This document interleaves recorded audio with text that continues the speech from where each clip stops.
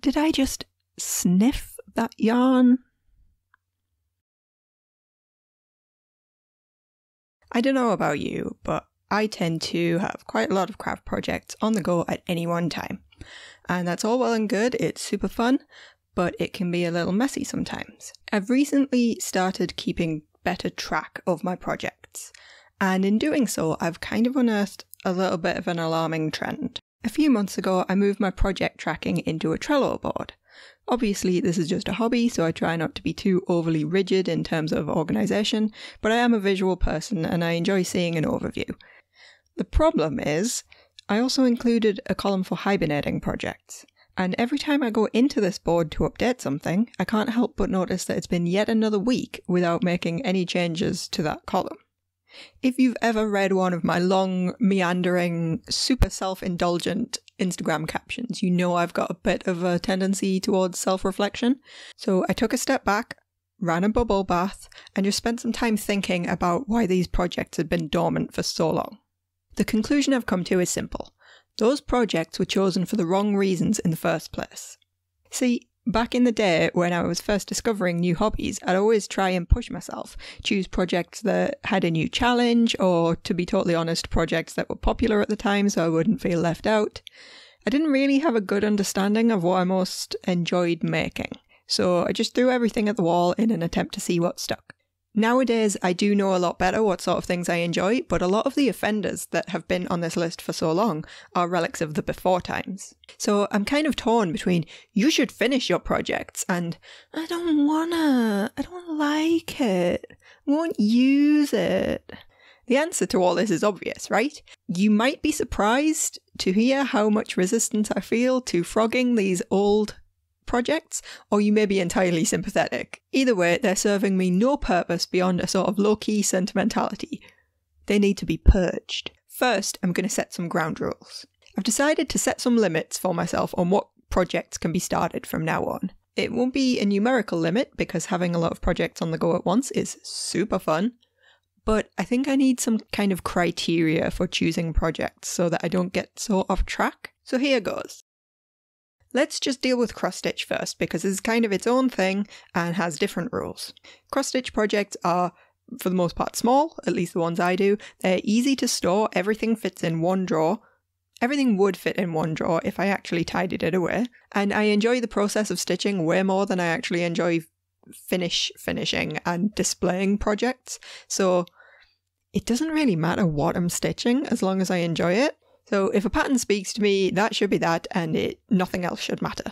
The one thing I am going to try and change about my outlook on stitching is that if I'm just not feeling a project, if it's no longer fun, then I need to give myself an easier time about setting it aside. There's nothing forcing me to finish projects other than a vague sense of needing something to post pictures of on the internet, and that is a real stupid reason to do anything. So that's the one rule for cross-stitch. Stitch whatever you want to stitch. Easy. Okay, now the big three offenders. Knitting, crochet, sewing. I am including sewing in here despite having only ever made one dress because I can just see it going that way. So one thing I've learned over the years is that I really enjoy making wearables. It's not the only thing I enjoy, but I do tend to gravitate towards them. I've also unfortunately learned that just because a wearable looks amazing in the cover photos does not mean it's going to look amazing on me. Given that I've spent the last couple of years trying to adopt the whole capsule wardrobe mentality, a list of criteria for wearables was actually quite straightforward to put together. Number 1. Easy to wear items. I want to just put on 1, 2 at the most items and be dressed. I want comfortable clothes. I want to be able to move around and sit down and curl up in a ball in my crafting corner on the couch and not think twice. Dresses, skirts, just easy casual tops. Stay away from anything too fitted over the hips because it is not flattering on me and I will not wear it. So what is the point? Number 2. Necklines. Now, deep V-neck or boat neck. If it's any other neckline, it better be real compelling in other ways. Number 3. In terms of colours, we've got the neutrals, black, white, grey, no beige. And then my colours are purple, green, and darkish to navy blue. I will allow myself the occasional mustard/gold because I need it to go with green to make Packers related outfits. But nothing else. No red. I do not look good in red. Red is banned. Number 4. Socks. Okay, I love to knit socks, and nobody cares what your socks look like, and this is where I can go crazy. I would love to have a whole drawer of handmade socks one day, and it does not matter what they look like. I just want it to be a riot of nonsense in that sock drawer. Number 5. No more shawls. No more shawls. Number 6 is only practical hats and scarves. I do love to make hats and scarves, but these lacy ones that I keep being drawn to, I will never wear because I'm always worried I'm going to snag them on something.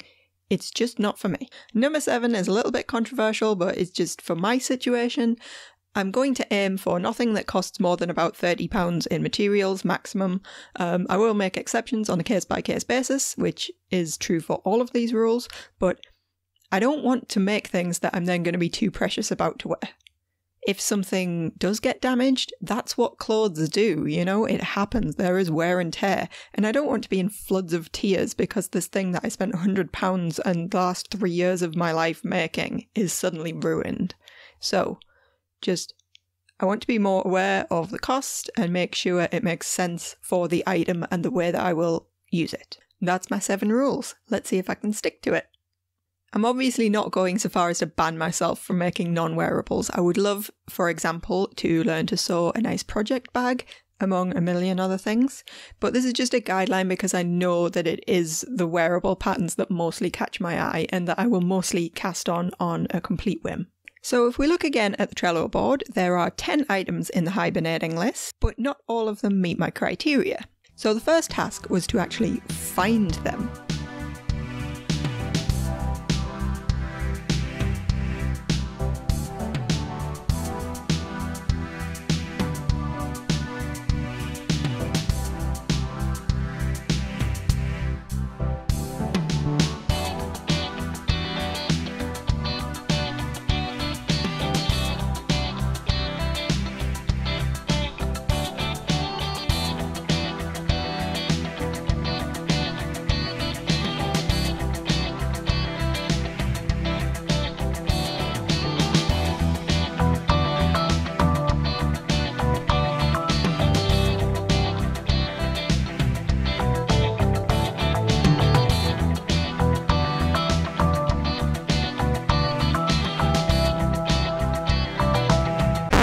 Wait, what? Is that... Did I just sniff that yarn? My 2021 thread journal. This was a beautiful dream, and I signed up to do it literally about a week before it started because, again, I saw photos, they were beautiful, and I did not want to feel left out. It's now the beginning of July, and I've so far managed to stitch about 9 days into January. The idea was to learn some embroidery stitches. See what I mean about choosing projects to push myself rather than for the end result? I do think this would be lovely to finish, and I've put effort into keeping a daily diary all year so that I would have something to stitch for each day. My heart is telling me to keep it, so keep it I shall. The only crochet project on this list is this teardrop pullover pattern. I chose it because I had a lot of lace yarn that needed using up, and the pattern is beautiful and it does look so breezy and comfortable to wear. But on the other hand, it's very lacy, and will I avoid wearing it for fear of snagging? Plus, I only ever got this far, so I'm obviously not super into it. And you are out of here. Smaug socks. These were... Well, I should say this because I only ever got halfway through the first sock. This was hibernated last summer and I just wanted to stitch something easier, so I went with some vanilla socks instead. These ones right here. Given my enthusiasm for socks, I think I should probably keep those and get back on the horse. They can stay. The next 2 projects are stitch-alongs from the Enablers group on Facebook. They've been in these bags for probably a year and I have no idea what state they're in, so let's find out. This temperature sal was so pretty and I really enjoyed it. However, I only ever got as far as about March 2020. So is there really much point finishing this now? I think we all know the answer is no. In fact, so little of this got done, I could probably get real frugal with it and repurpose the Ada if I really wanted to. It does look like I stopped at a nice square point, so maybe I just frame that little square and call it done. Let's see where we are with the second one. This was the office stitch along. It was actually the reason that I joined the group in the first place, although since I'm not the world's biggest fan of The Office, the logic of that kind of escapes me now. It did help me meet a lot of new people on Instagram though, so I'm very grateful to it for that, even if I gave up quite early on as soon as I encountered metallic floss. If you've used it, you know. Regardless, this was forever ago, it's a project I wasn't enjoying that much. It's out of here.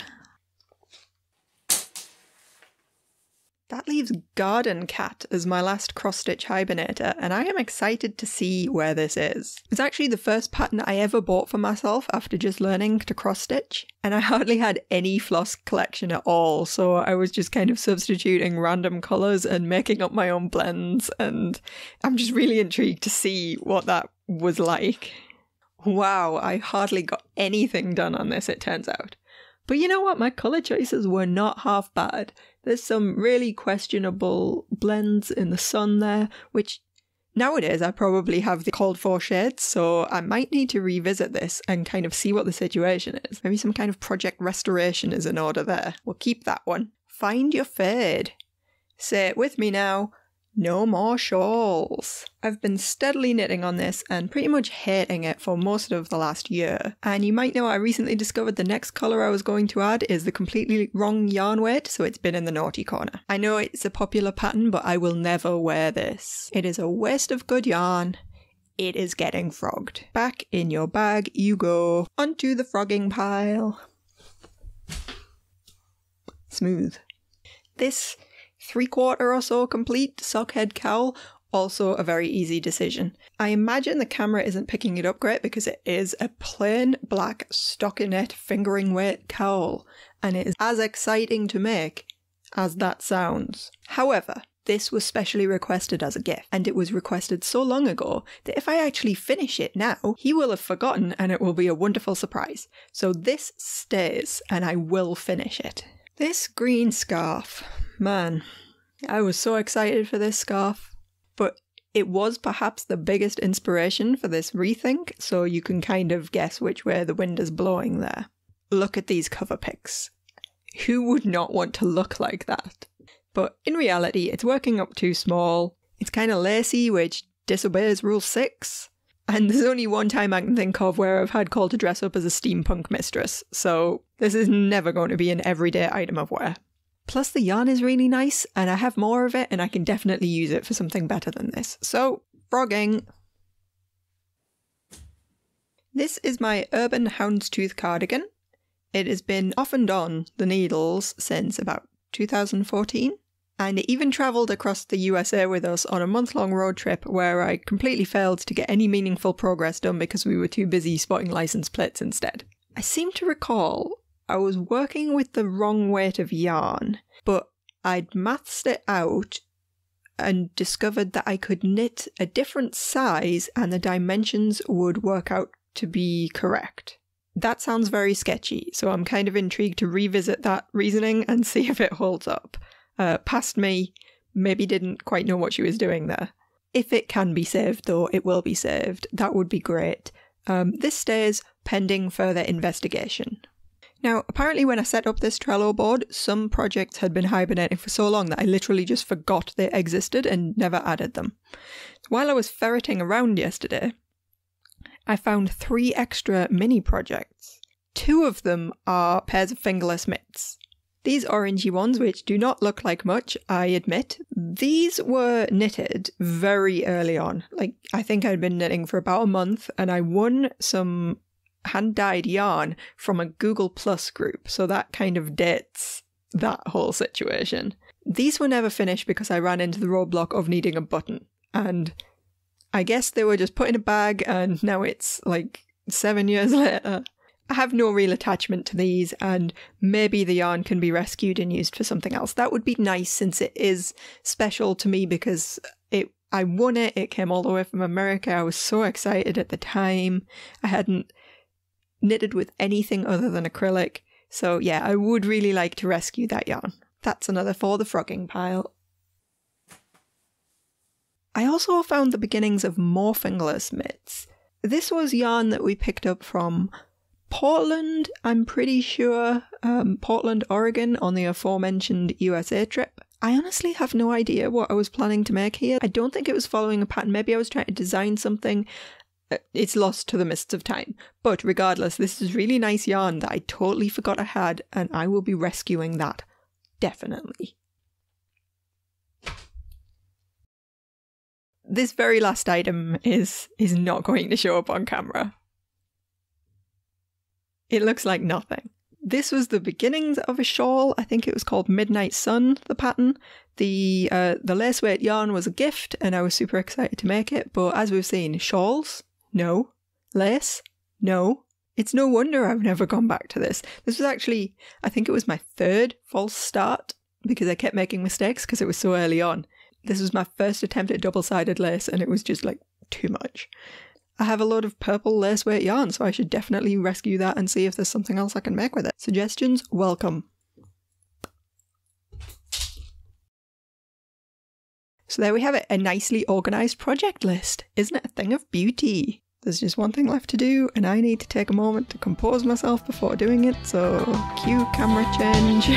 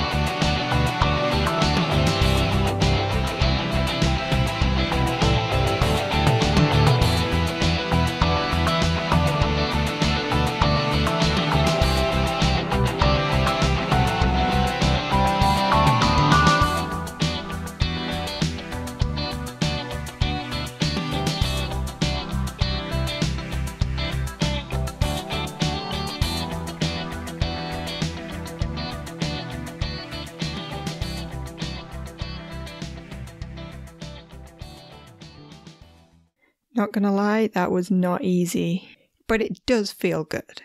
Now, all the projects on my Trello board are projects that I'm excited to work on, and as a bonus, look at all of this new yarn. And that's not to mention the second skein of the green, which has been sitting there for years, unable to be used for anything else.